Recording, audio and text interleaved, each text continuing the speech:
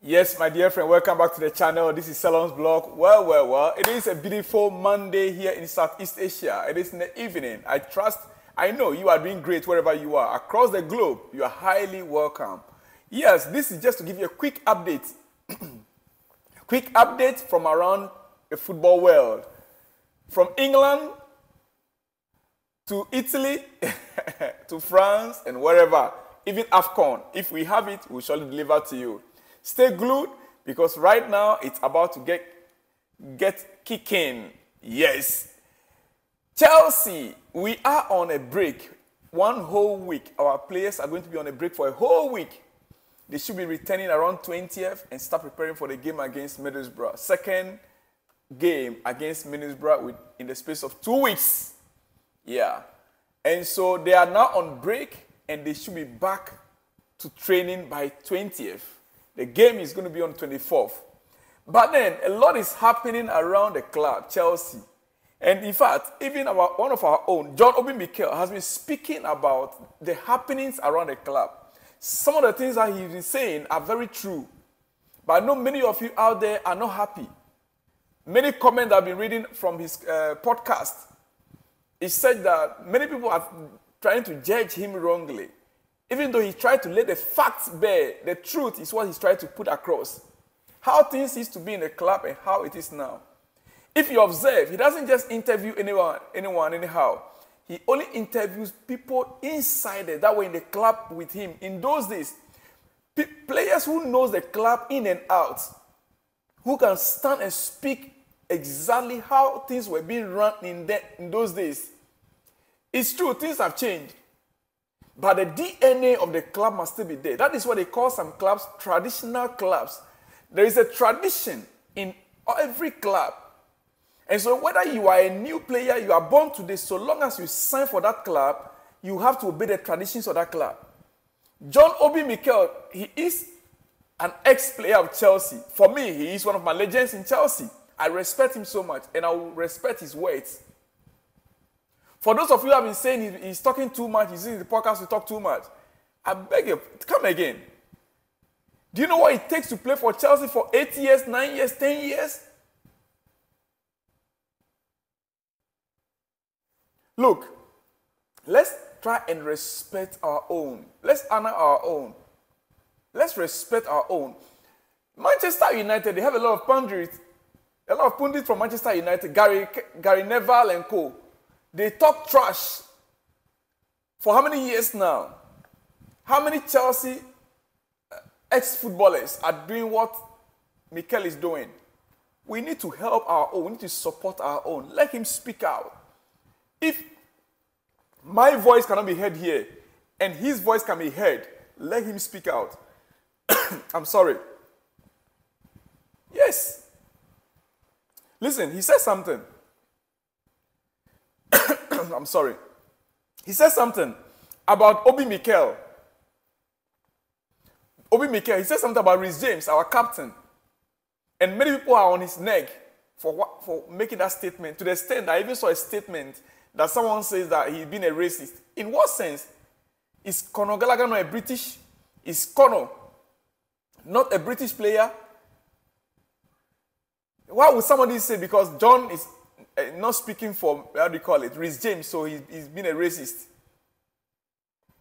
Now, listen to what he said. Rhys James, he said, Rhys James, I love him as a football player and as a person. And I think he should be captain of Chelsea. But you can't be the captain of this football club and constantly get injured. That is just it. It is the truth. It is the truth. We all will love Rhys James, but you can't be a captain and constantly be injured. By the way, it is not Rhys James' fault. He is not faking the injury. So no one should get me wrong. But the fact is that because he's injury prone, and we knew it not now, we shouldn't have even given him the armband. Our captain needs to be consistent because he is the leader on the pitch. He's the commander on the pitch. When it comes to the pitch, the coach is already at the edge, at the bench. It is the players that are on the pitch, the leader on the pitch that leads the troop to fight for the badge. I'm not surprised we're not winning games. Because if our commander is not on the pitch, what do you expect the sergeant and the corporals to do? When the general himself is always, almost half of the season is gone. How many times did James perform? He said we had one of the best captains any football club will ever have in John Terry. He was always there. I remember him breaking his toe and he trained and played with it.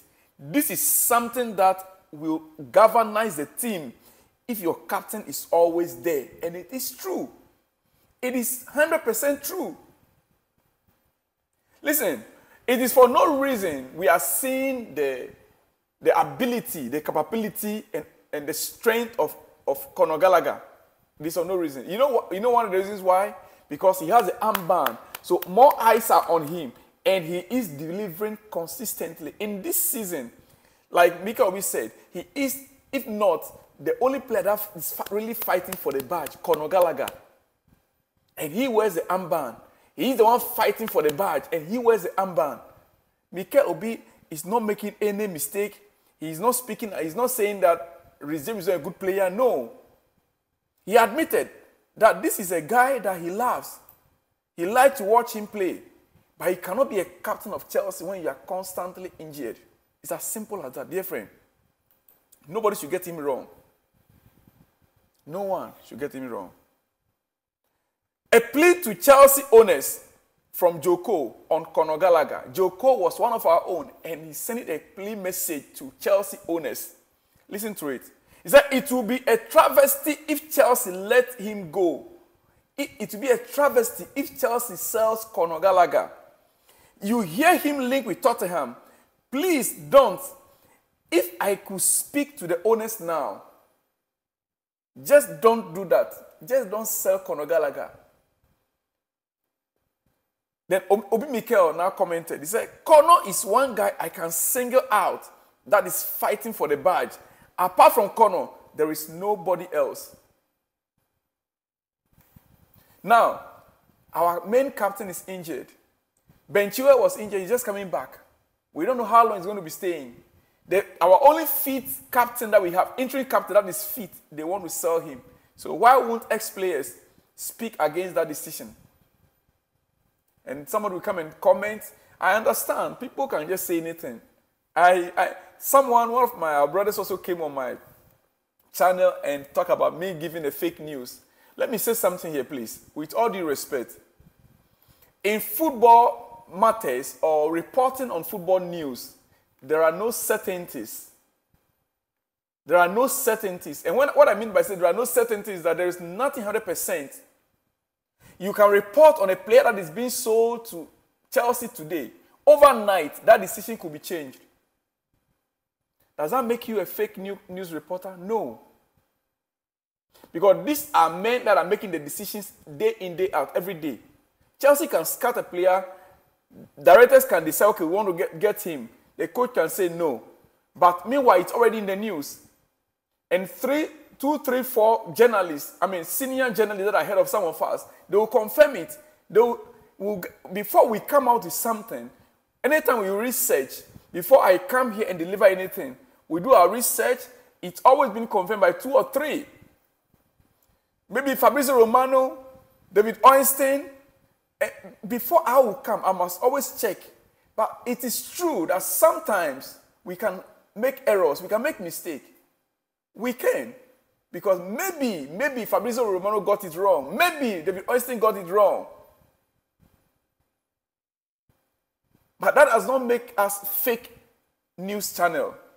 Please. I'm sorry, but I need to explain these things. Because sometimes it hurts when somebody comes to say you are fake or you are reporting fake news. The past few days, it is true that Todd Boehly was in Naples to meet with the Napoli president. It is also true that Victor Osimhen is in AFCON, playing AFCON football. So they made it a point that they will not make any news about it or whatever that is happening. You remember before they signed Romeo Lavia? Is it Romeo Lavia? No. Casaido. The deal went through, but they refused to announce it because there was a Chelsea against Brighton game that weekend. Do you remember? And the club decided to respect Brighton. The club decided to there was a game against Liverpool. Yes, there was a game against Liverpool. And because Liverpool wanted the same player, so Chelsea decided to hold on with the news until after the game with Liverpool before it was announced. If you can remember, that is how it is. So assuming they announced or they said something came up right now after then about Chelsea, about Napoli and Victor Osimhen. What Victor Osimhen is playing in AFCON. And Napoli now is trying to work out. The deal is not going to be this season.